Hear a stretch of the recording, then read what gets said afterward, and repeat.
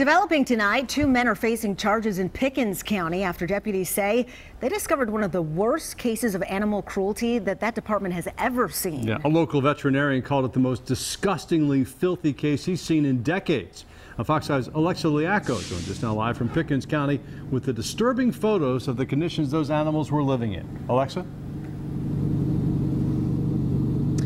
Well, we went over to that home today to speak with neighbors, and even from several hundred feet away from the home, we could smell a really strong, unpleasant odor. But deputies say when they went inside the house, it was much, much worse. Now, we do want to warn you, some of the images we're about to show you may be very disturbing to some viewers.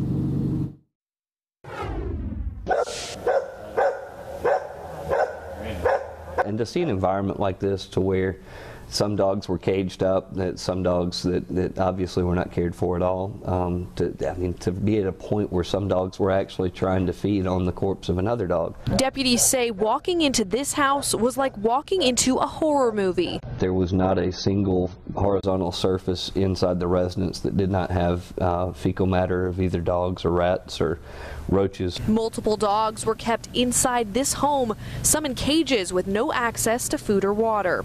Deputies say others were found running around the property where no one had lived in a month and a half. The son was supposedly taking care of the dogs, is the terms that he used. Now that son, 30-year-old James Ray, and his father, 55-year-old Thomas Ray, are facing 2 felony counts and 4 misdemeanor counts of aggravated cruelty to animals. Children and animals, those are the 2 different times that we are faced with just, trying to defend something that can't defend themselves. And neighbors say they're relieved that something was finally done. It's pure filth. It's sad for the animals. It's disgusting.